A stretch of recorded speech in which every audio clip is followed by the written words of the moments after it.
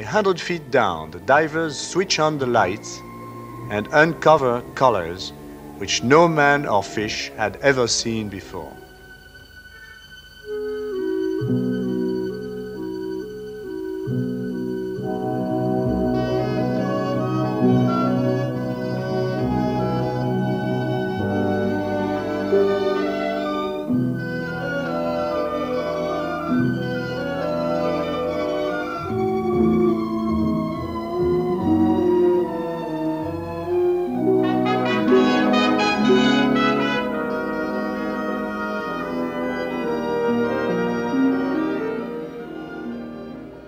Our first dive in a world so physically striking overwhelms our senses.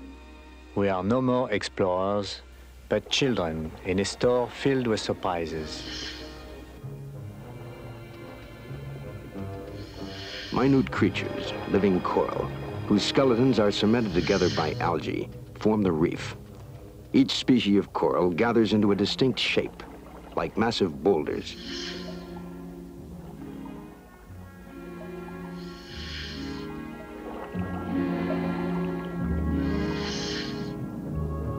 As one generation of coral skeletons piles atop the next, the reef grows, often as much as a half-inch a year.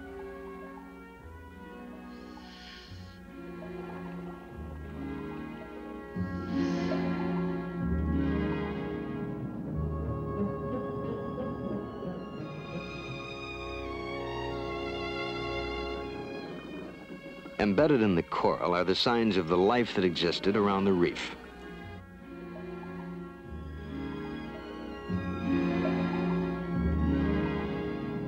As the tiny polyps formed skeletons out of limestone they distilled from seawater, the reef grew. Generations of coral skeletons piled atop generations in nature's gradual cycle.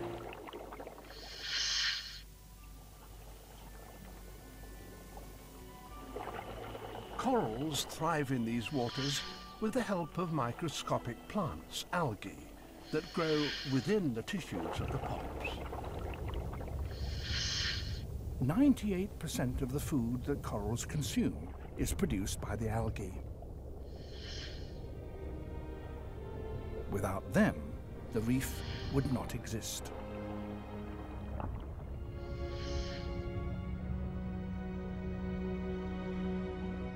Like any other plant, algae need just the right amount of light. Not too much, not too little.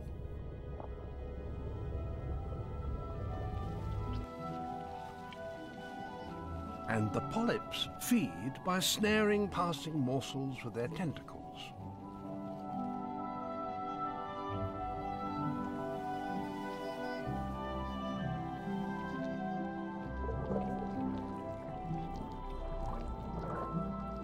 At night, the algae are inactive, but then the polyps put out even more tentacles, so coral, in effect, feeds around the clock.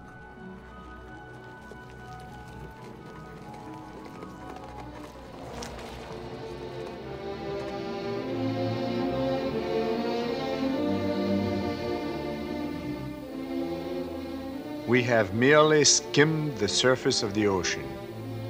Someday, we will go much deeper to new discoveries waiting in the silent world.